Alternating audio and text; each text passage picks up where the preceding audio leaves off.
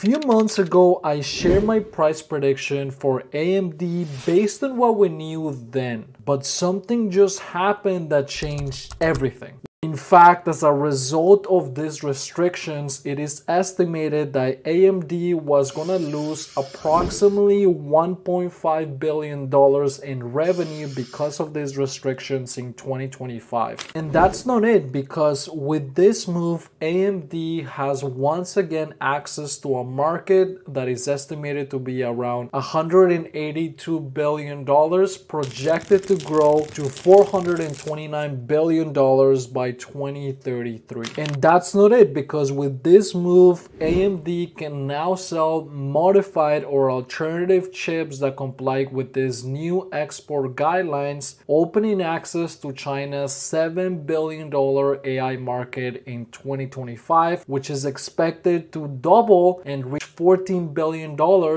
by 2027.